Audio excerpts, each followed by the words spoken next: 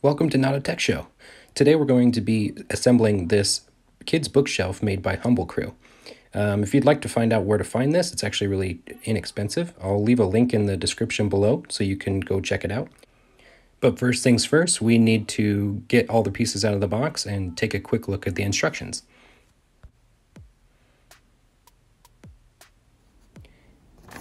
So you'll really only need a screwdriver to get this assembled. There's just some pole pieces, a little canvas for the shelves, and then the two side pieces. So really there's just about 10 screws that you need to put in on each side, and it's pretty straightforward when it comes to where you put the screws. You want to make sure that the pole goes into the slot that it fits into, and then the screw goes in through the other side. It's kind of hard to do this the wrong way, but just make sure that the pole fits inside of the little tan hole, and then the screw goes in on the other side, just like this.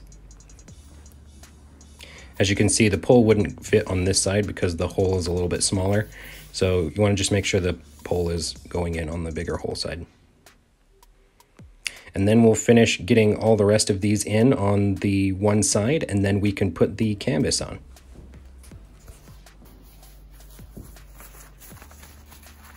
So this is probably the trickiest part of the whole assembly. Really what you want to do is just make sure it's all unfolded so you can see everywhere where the poles need to fit into. They're little small openings spaced apart that you can tell where they would go, kind of like a curtain. And then the best way I can tell you how to do this is to try and start each pole into where it goes into the little curtain rod hole first, and then pull it down through. If you don't have them all started and where they go, it'll get snagged and you won't be able to pull it down through. So here I'm putting all of the pieces into the curtain rod hole first. And then once I have them all started, then I can pull it down.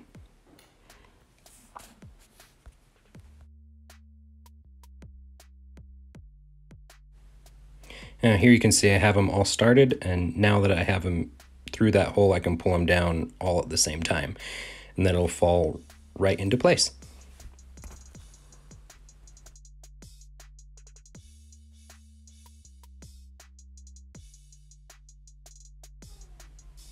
And the last step will be to get the other side piece on. Once you have this all straightened out, you can make sure that it looks good, and then do the same procedure with the last of the 5 screws. Same procedure as before. Make sure that the holes line up with where the rods go into, with making sure that it's oriented the correct way, and then that way you can get all the screws in. Make sure to start each screw first, and just so you don't have any trouble with getting it bound up.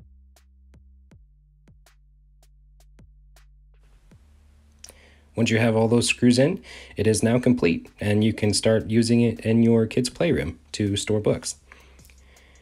Thanks everyone for watching this quick video today on putting together this bookshelf. Please like and subscribe and leave a comment. It really helps me out, and so I can make more content like this.